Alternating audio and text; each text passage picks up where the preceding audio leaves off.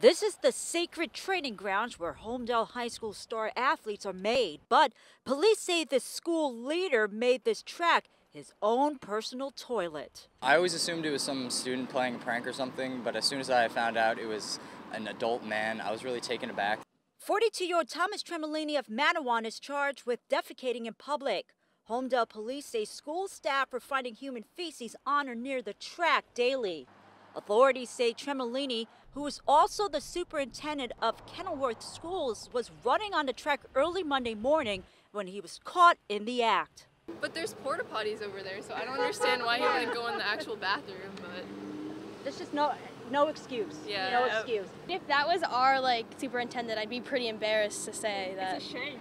Tramaglini lives about 3 miles from the high school. We went to his Manawan residence to get his side of the story, but no one answered the door. Obviously, I'd expect someone in that position to not do something like that. Kenilworth School District announced Tramaglini is also on paid leave. They put out a statement assuring faculty, staff, and students that the school district will continue its responsibilities without interruption. I really think he needs to get some help.